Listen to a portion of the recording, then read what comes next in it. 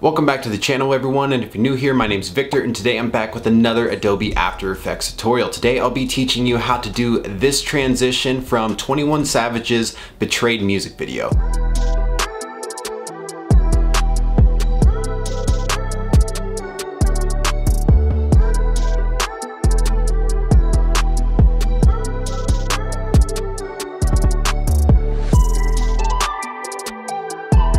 And before we get into it, shout out this person for recommending I cover this. So for this tutorial, you're going to need a video that you can use for an alpha track matte. Now I've provided one of them for free down in the description below, but I have a pack of 6 of them that you can purchase for $5 if you want more variations. So go ahead and open up After Effects, and what I've got here on my timeline are 2 different clips, one that I'm transitioning into the other. Now I'm going to click and drag into the composition the expanding transition. The first order of business is to make sure that your first shot is on the very bottom of the layers. After that, I'm going to right click on our expanding transition and go to time stretch 50. That way it will double the speed of that transition. I made all of them 3 seconds long just in case you want your expanding transition to last a little bit longer, but you can always speed it up. So now I grab that expanding transition layer and drag it so that both that transition layer and our first shot end at the exact same time. After that, we're going to grab our second shot and drag it to the very beginning of that expanding transition. Just make sure that the expanding transition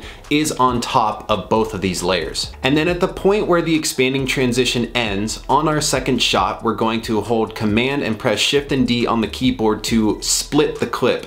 And now we're going to drag that split clip up to the very top. Now on our second shot, the one that's immediately under our expanding transition, we're going to go to Track Matte and alpha matte it to the expanding transition, which in this case is called Ink Transition. And if you're having a hard time finding the track matte, then at the very bottom of your screen, hit the button that says Toggle Switches and Modes, and then you should see it now. So now if we play this through, we can see how a basic version of this effect would look, but what we're going to do now is integrate it a little bit better to make it more dynamic. So what we're going to do is go to Layer, New, Null Object, and then we're going to select all of the layers except the null object and parent them to the null object. Now in the null object, open up the transform properties, and at the very beginning of the composition, we're going to turn on the keyframe stopwatches for position, scale, and rotation. At the beginning, I had our null scaled up a little bit and the rotation increased a little bit, and then I went to the very end of our timeline and boosted the rotation and the scale and then repositioned it so that our subject's heads were in frame. Now just scrub through it real quick to make sure that your layers fill the entirety of the frame and you have no black gaps on the edges. Now again, select every layer except the null object and turn on the motion blur. And now this looks more dynamic, but let's get into other ways that we can customize this transition and make it even cooler. So I searched in the effects for Optical Glow, which is from Red Giant, a third-party plugin, but you can use any glow for this. The principle is the same. Now you can see on the edges we have this